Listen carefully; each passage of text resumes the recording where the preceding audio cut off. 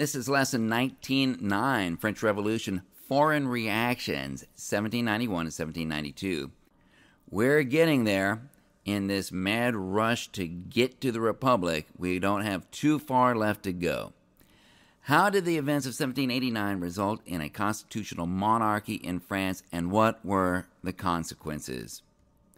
And we're still on College Board topic 5.4, French Revolution, explaining the causes, events, and consequences of the French Revolution.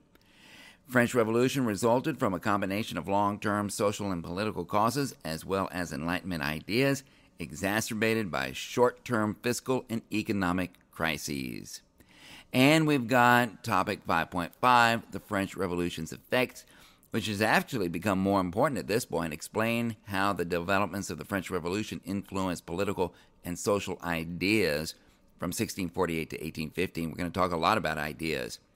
While many were inspired by the Revolution's emphasis on equality and human rights, others condemned its violence and disregard for traditional authority. Places, this time it's not just France, it's all of Europe, particularly France, England, Austria, and Prussia, and the time frame is 1791 to 1792.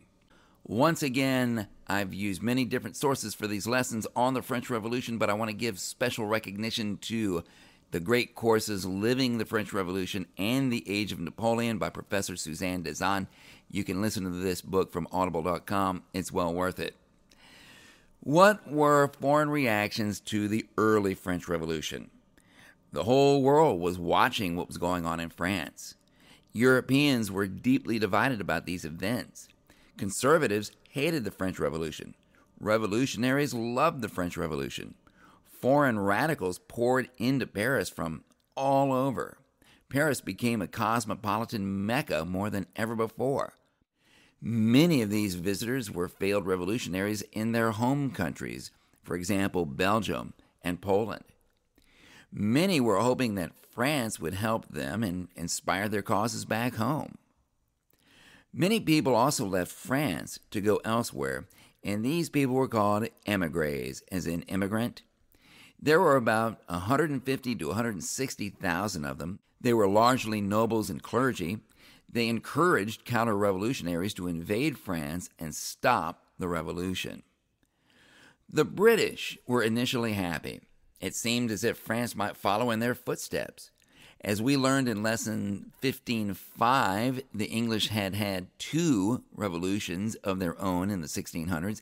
They had beheaded their king, Charles I, back in 1649. They had a constitutional monarchy and an English Bill of Rights that they were very proud of. But as we will study later, democracy and representative government were extremely exclusive in Great Britain. Very few men, and no women, of course, in Great Britain had the right to vote. Meanwhile, France was contemplating giving every man the right to vote. Edmund Burke, 1729 to 1797. We always have to talk about him when we talk about the French Revolution. The last time we mentioned his name was with regard to the partitions of Poland, because Edmund Burke said two things about it: that it was immoral, and also that it would disrupt the balance of power. Traditionally, when we teach about Edmund Burke, we teach that he had the unique insight to predict disaster for the French Revolution, while everyone else was still praising it. But why did he predict disaster? What did he actually say? Who was Edmund Burke? He was actually Irish, but he was a member of the British Parliament, and he's known today as the father of modern conservatism. He was a highly influential social theorist, and his response to the French Revolution was in a pamphlet that he wrote called Reflections on the Revolution in France, and it was published in November 1790.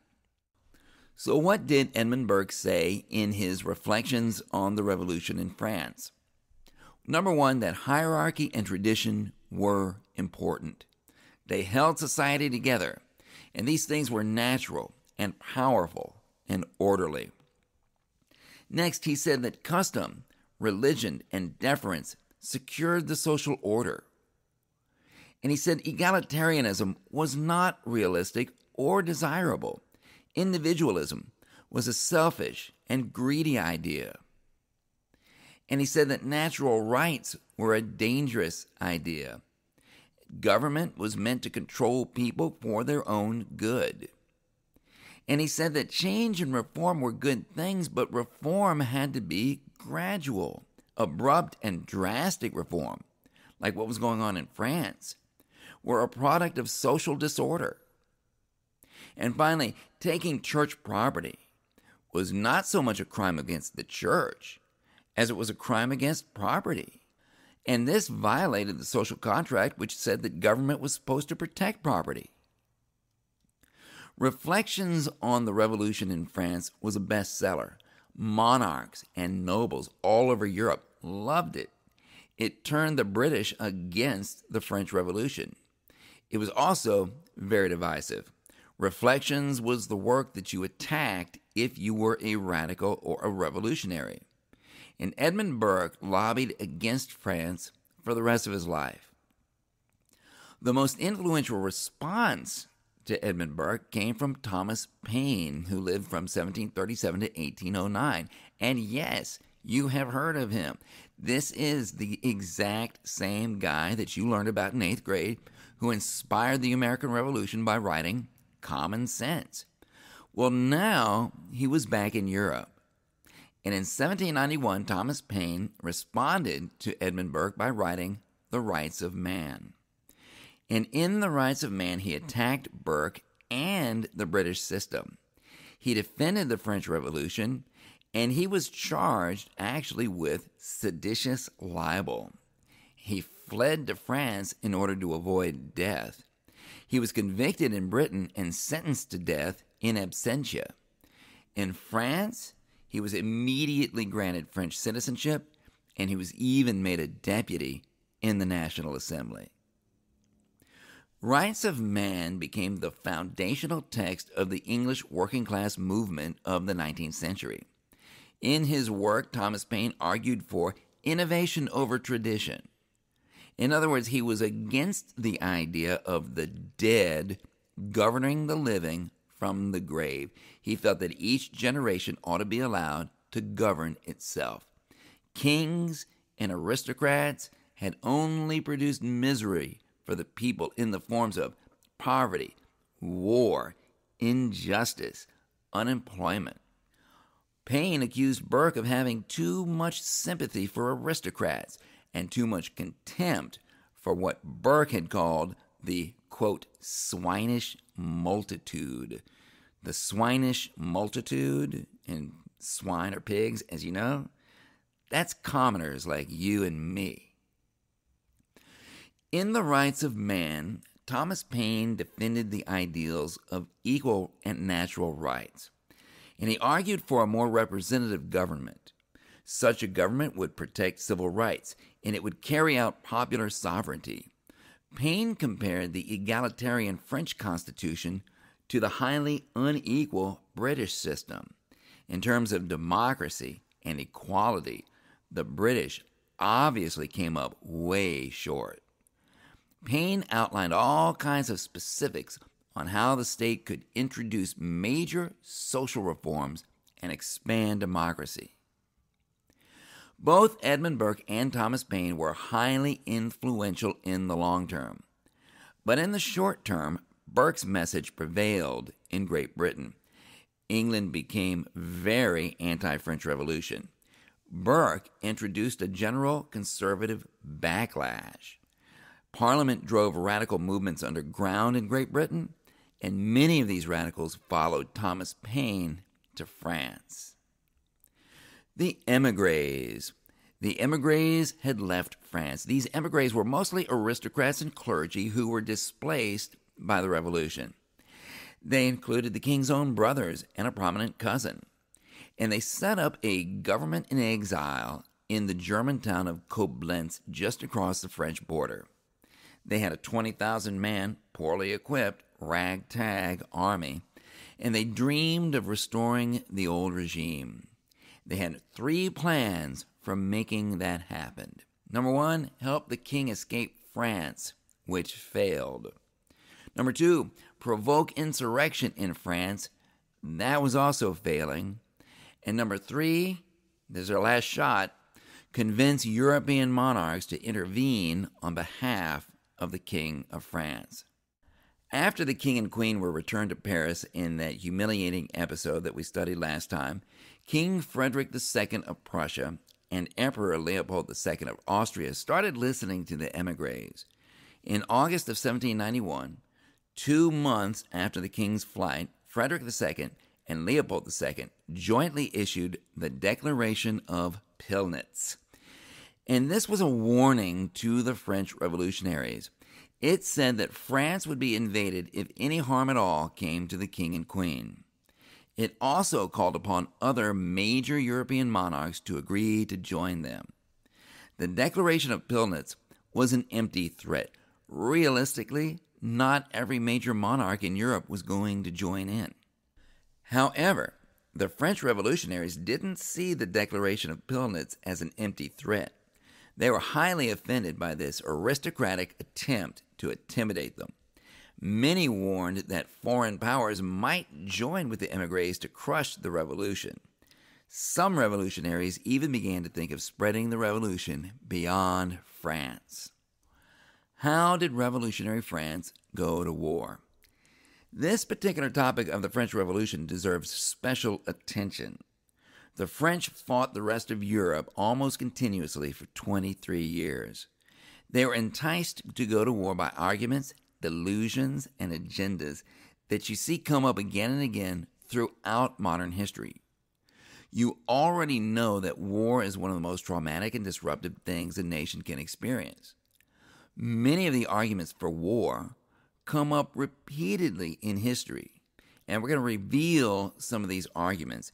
And maybe someday, when your generation does the decision-making, you will recognize some of these arguments for what they are.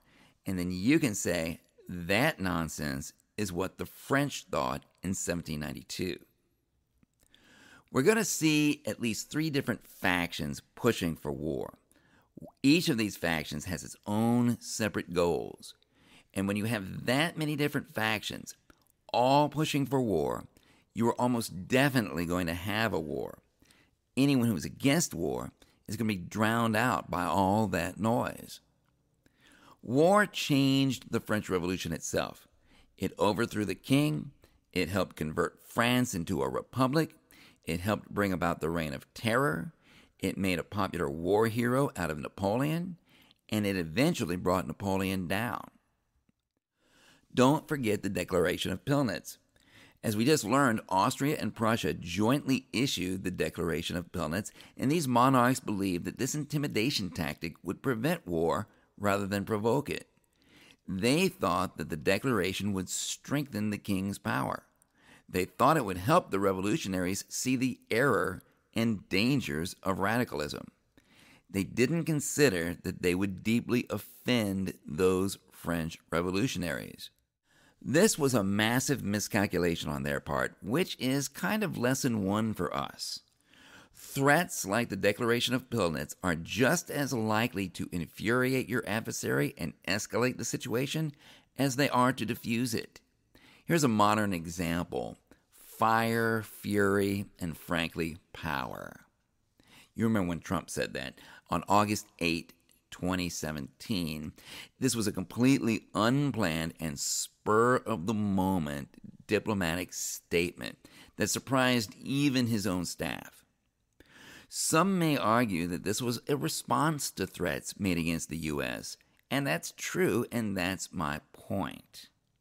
The Legislative Assembly, and we've talked about the National Assembly for so long, and now it's finally time to say goodbye to it. In October 1791, a completely new assembly replaced the National Assembly in France. The National Assembly had been in charge for 2 years at this point. They had completed the work of getting the new Constitution made into law. And now that so much work had been done, there was a sense that it was time for a new beginning. One of the last actions that the National Assembly took was to vote to disqualify themselves from running for office again. Also, I think they were just plain exhausted after 2 years of remaking France. I think many of them wanted a reason to step down, take a break, and do something else for a while. We look at several different representative bodies in the French Revolution: the Assembly of Notables, the Estates General, the National Assembly, and now the Legislative Assembly, and soon the National Convention. And it's easy to think that these are just names all given to essentially the same entity. I've tried to give concrete descriptions of each so that you can kind of visualize them in your mind and see the ways that each was different from the others.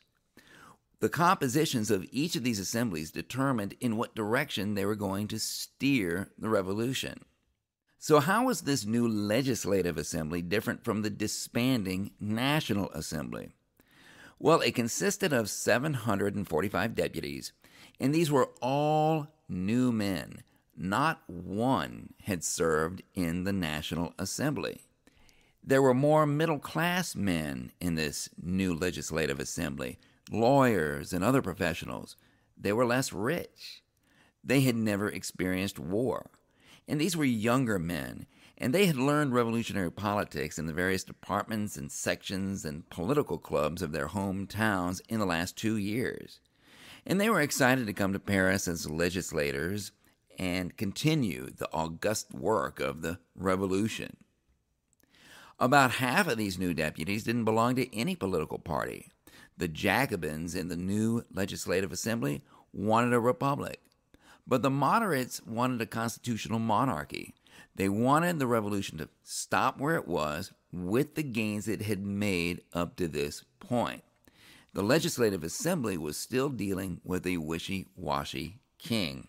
He had signed the Constitution, but he had also tried to run away.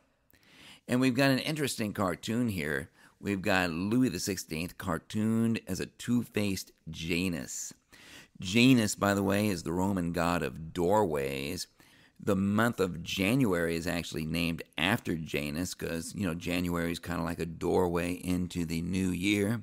The word janitor also comes from the god Janus, I guess because janitors open and close a lot of doors.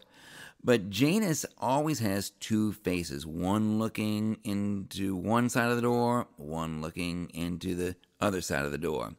And in this cartoon, on one side, King Louis XVI promises the Legislative Assembly to uphold the Constitution. But on the other side, he's promising an emigre clergyman to destroy the Constitution. The biggest thing that the Legislative Assembly had to deal with was not money, bread, church, feudalism, colonies, etc. These were still important issues that needed a lot of work. But the biggest issue was whether or not to go to war in order to save the revolution from foreign powers. The emigres concentrated around the city of Koblenz, and they wanted war. They wanted help from Austria and Prussia. But these monarchs had been happy with the situation as it was. Then the French king had been prevented from leaving France. We've got a modern map here that shows where Koblenz is in relation to France, and you can see it's not far from the border of France. Jacques-Pierre Brissot was one of the biggest lobbyists for war. He had helped found the Society of the Friends of Blacks in 1788. He had spent 6 months in the United States. He loved American equality. He founded a newspaper, the French Patriot. The great thing about having a newspaper is you can say whatever you want. You can send it out to a large audience for mass consumption. It's kind of like Twitter. He was a member of the Jacobin Club, and like other Jacobins, he thought that France should be a republic. And he was one of the 745 deputies elected to the new Legislative Assembly, and he was a powerful and dynamic speaker. Jacques-Pierre Brissot began campaigning for France to declare a preemptive war on Austria. He wanted political power. He thought that war would reveal the king's true intentions. He built a highly vocal and influential following of Jacobins, and many of these were from the area of Gironde, around the city of Bordeaux. Hence, this particular group of Jacobins became known as the Girondins, or Girondists, as we say. They met regularly, and many of them were also powerful speakers. Jacques-Pierre Brissot was your classic conspiracy theorist, and we've had some of those recently. In October 1791, Brissot told the Legislative Assembly that there was a vast conspiracy against the revolution. Sound familiar? It consisted of émigrés. It comprised German princes. Austria was its leader, and Austrian threats like the Declaration of Pillnitz made this theory more believable. Jacques-Pierre Brissot worked hard to link war with saving the revolution in the minds of the people with arguments like, number one, it would create unity. Number two, it would expose the counter-revolutionaries. And number three, it would be a national benefit. Brissot tied external conspiracies with internal aristocrats and non-juror priests. He claimed that you could destroy the aristocracy and all non-juror priests in France by destroying the city of Coblentz, which, as we have learned, was not actually in France, but it was where many émigrés had settled. Brissot also claimed that war would purge France of all corruption. Soon, Brissot floated a conspiracy about a secret organization called the Austrian Committee. It was kind of like what we would call the deep state today. It was supposedly led by Marie Antoinette, an Austrian. It plotted to spread despotism throughout France and beyond. It included French ambassadors everywhere. It included foreign spies. It included the émigrés. And Austrophobia, fear of Austrians, that's a real thing, ran deep in France. And this was why many of the French didn't like the Queen. The name Austrian Committee sounded dark and sinister and ominous to the French ear. The people feared an Austrian invasion, and Jacques-Pierre Brissot appealed to people's fear and distrust. There was actually a kernel of truth to Brissot's Austrian Committee conspiracy theory. There's often a kernel of truth hidden somewhere in prejudiced ideas. Suspicions were correct that Marie Antoinette was trying to get her brother Leopold II to go to war with France. But Brissot blew that up into this vast, dark, secret, international society of conspiratorial masterminds to play on people's fears and insecurities. As weeks and months went on, Jacques-Pierre Brissot and his followers, the Girondins, claimed that the war would solve all these problems. They claimed that the, quote, abominable plot, as they called it, by the Austrian Committee was responsible for all of France's problems. France was facing an economic turndown. Bad economy increases people's anxieties. Bad economic conditions make people ready to believe talk of plots and conspiracies. A really bad harvest in 1791 was causing the price of grain to go up again. A slave revolt on Saint-Domingue was causing the price of sugar to skyrocket, and sugar in France was used in tons of things. Inflation was going up. The value of the assignat, their paper money, was declining. Food riots were happening again. And Jacques-Pierre Brissot had an explanation for all of these financial problems. It was the émigrés and their foreign friends. They were working to undermine the revolution's credit. Brissot argued that there was something that would completely solve all of these problems: war. When France starts winning on the battlefield, that will make people want to invest in France. And the demand for investments in France would strengthen the assignat, and this would put a stop to the inflation. Again, all of these claims sounded good, made sense to desperate people. However, they were all based upon conspiracy theory, pure speculation, and wishful thinking. Many, like Jacques-Pierre Brissot, were claiming that universal liberty would spread across Europe like wildfire. A Prussian-born supporter of the revolution named Anacharsis Clotz promised the Legislative Assembly that 20 nations would be wearing the revolutionary cockade within a month if France went to war. All these various peoples were supposedly ready and eagerly waiting for the chance to overthrow their oppressors in a war of peoples against kings. Clotz was a foreigner, so shouldn't he know? Look at all the foreign revolutionaries there were living in Paris. Many predicted that France would win a war quickly and painlessly. And all of these predictions were based merely on wishful thinking, bias, and delusion without any actual facts or history to support them. Our old hero Lafayette also wanted war, but for completely different reasons. He supported the monarchy. He wanted it more than the monarchs. A party known as the Fayettists united around him, and the Fayettists believed that war would unify the country around the king. Some Fayettists were the king's advisors.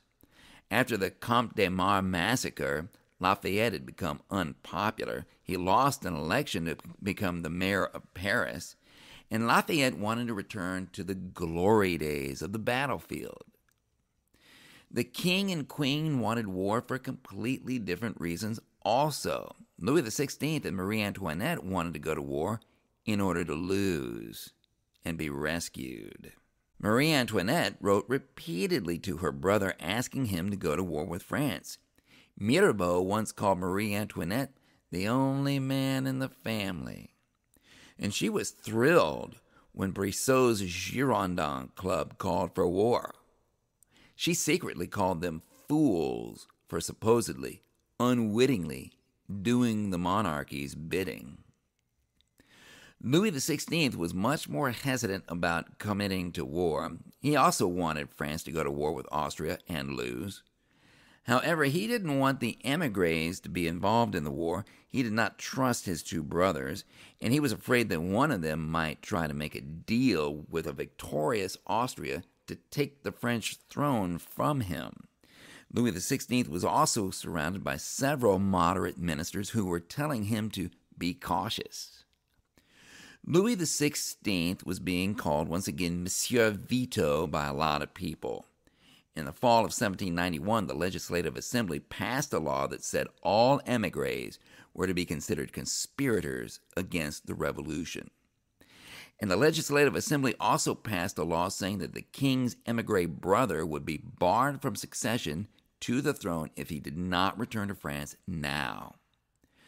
Louis XVI used his constitutional authority to veto both of these, and this made Louis XVI look even more suspicious to the people. This all made it look like he was protecting the émigrés from the Legislative Assembly's reach. Who was against the war? The most prominent voice against the war was Maximilien Robespierre. Here are the things that teachers often teach about Robespierre, and these are things that I have taught about Robespierre. That he was harsh and murderous, he was a tyrant and a dictator, he was hungry for power, he was a hypocrite and a traitor to his principles, he was a ringleader of the notorious Committee of Public Safety, he pursued war vigorously, he wanted to de-Christianize France, he wanted complete control of all the prices of everything in the economy, and ironically, all of these descriptions of Maximilien Robespierre are inaccurate. If these things are wrong about him, why are they said? We'll see that later.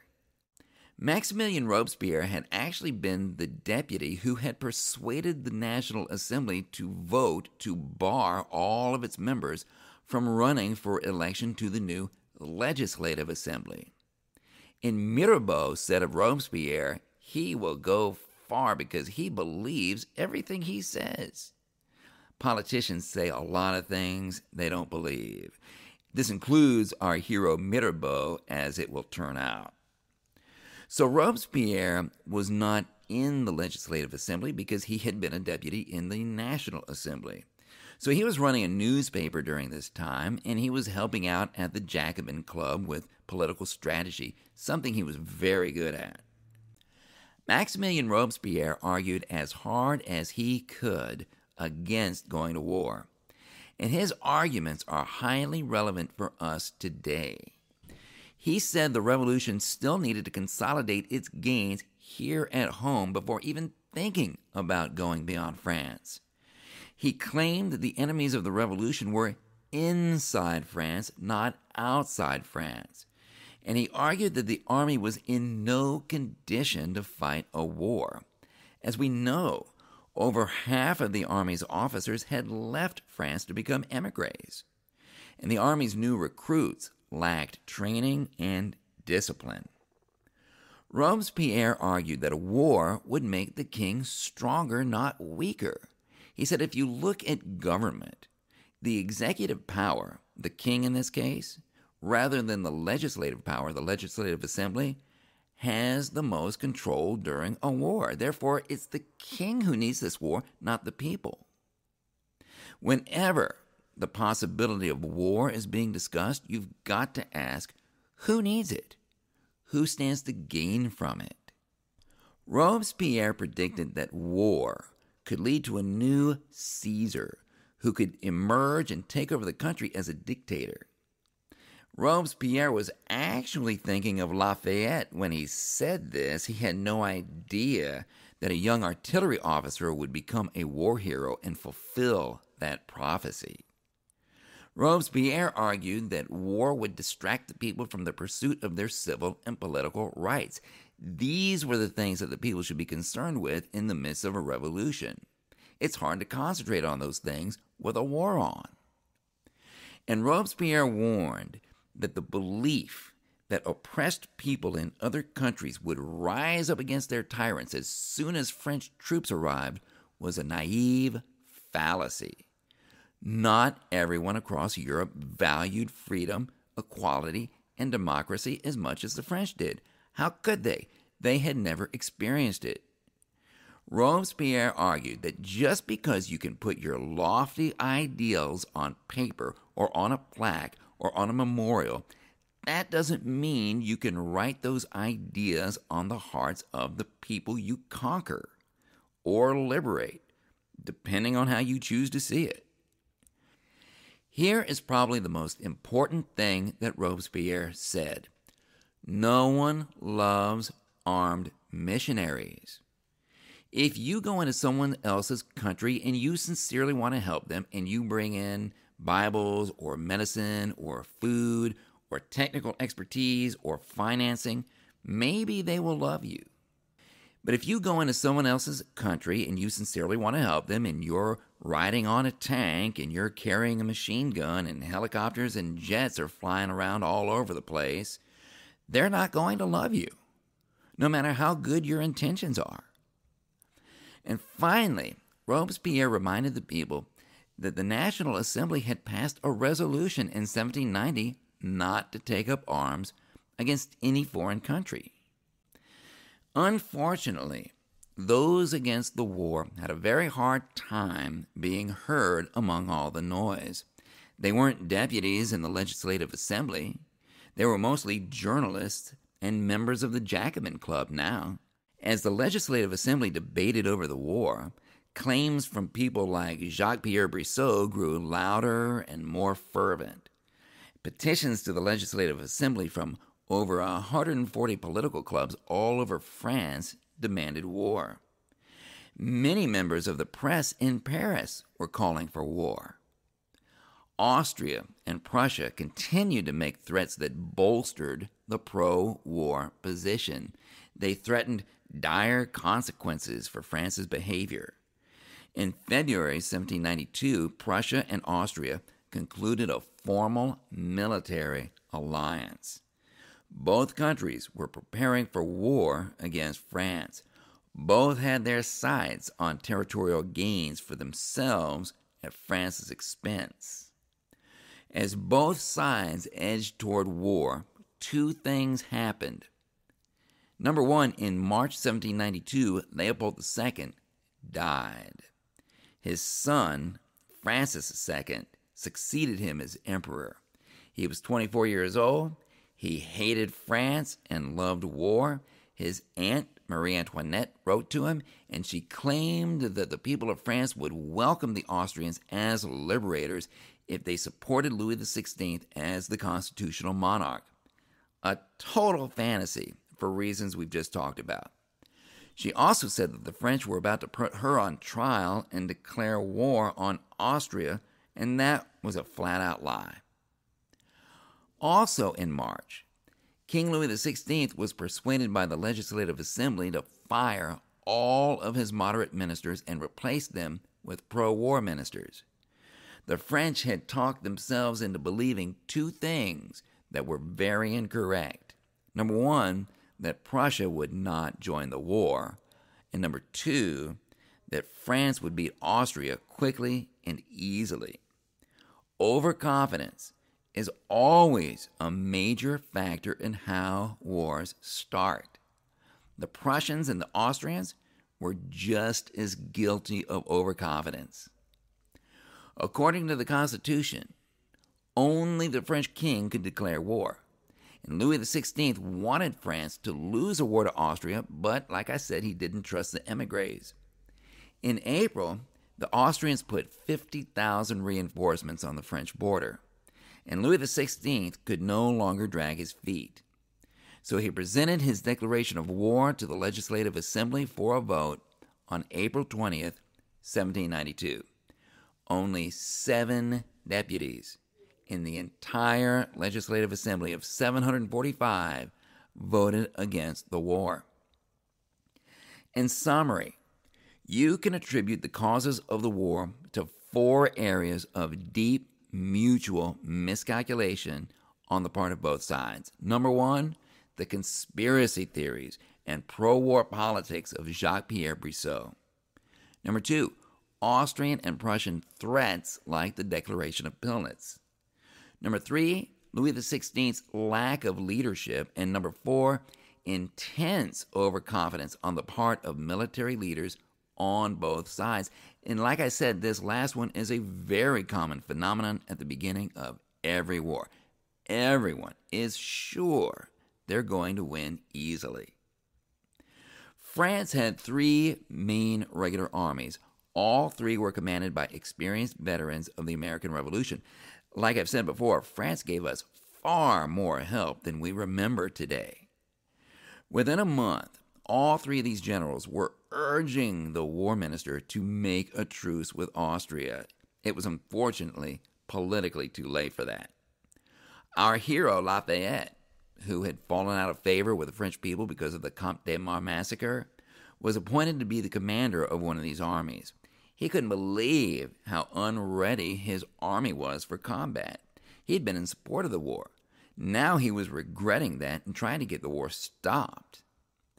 The plan was to invade the Austrian Netherlands, Belgium. In 1789, the Belgians had actually attempted their own revolution against Austria, the very same time the French Revolution was happening. The Austrians had put that revolution down, and the French were sure that the Belgians would welcome the French as liberators and rise up to help them beat the Austrians. This was what pro-war people like Brissot had promised would happen. This is what pro-war people always promise will happen. They didn't listen to Robespierre, who had said people don't love armed missionaries. Prussia immediately made things even worse for France. Austria's small but very powerful new ally, Prussia, joined the war to support Austria. The French had thought that Prussia would not enter the war, but the Prussians were now preparing to invade France. This should not have been a surprise to the French. However, unfounded, wishful thinking had said that the Prussians would not attack. There were 3 main results of the war for the French Revolution. Number 1, the war climate made it harder for counter-revolutionaries to oppose the French Revolution. Number 2, the war exposed all the weaknesses of the constitutional monarchy. The biggest weakness was that France had a king who wanted his own country to lose the war. And because of this, The war made the idea of getting rid of the king and converting to a republic more desirable.